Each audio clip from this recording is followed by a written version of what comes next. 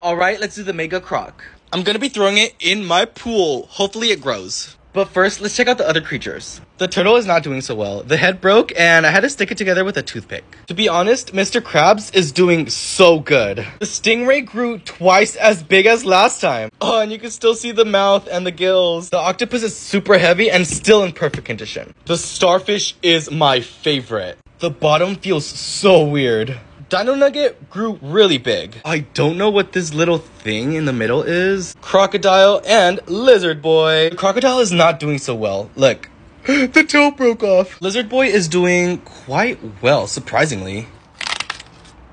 Just look at the comparison. This one's so small compared to this one. I'm hoping it'll be bigger than these. All right, let's do it. Crocodile, it's your turn to go for a swim. Woo!